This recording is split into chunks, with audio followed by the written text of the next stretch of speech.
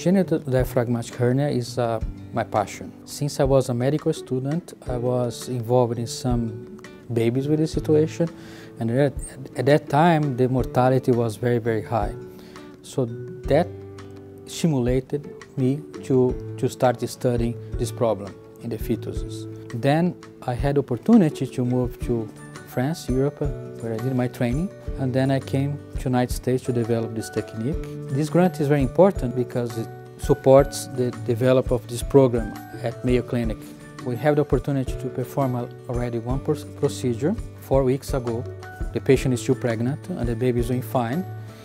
Using ultrasound, we could evaluate the growth of the lungs, of the fetal lungs. And we could confirm that the lungs are less severe hypoplastic, and then we believe that this patient will have higher chance of survival. And my ultimate goal is to try to fix this problem before the babies are born. So we just started with a treatment that can improve the survival, but in the future maybe we can even fix this problem in utero.